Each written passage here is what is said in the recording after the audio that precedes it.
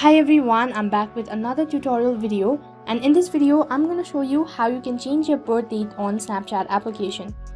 So before we get started, make sure that you're logged in and also make sure to check your internet connection. First of all, open up your Snapchat application. As you open up your Snapchat application, the interface looks something like this. In the top left corner you can see a profile icon, tap on it. As you tap on it, on the other page you have all your information. So from here you'll have to tap on the gear icon in the top right corner. As you tap on it, on the other page you will land inside settings page. So from here you'll have to tap on birth date, which is on the third step. Next, on the other page you get to edit, so then tap on the birth date.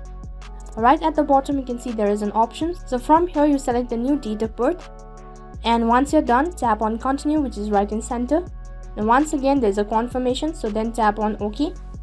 Right over here you can see that my birth date has been changed, and that is how you can change your birth date on your Snapchat application. In case if the video was helpful, then make sure to like, share, subscribe and also hit the bell icon so that you never miss an update. Thank you for watching.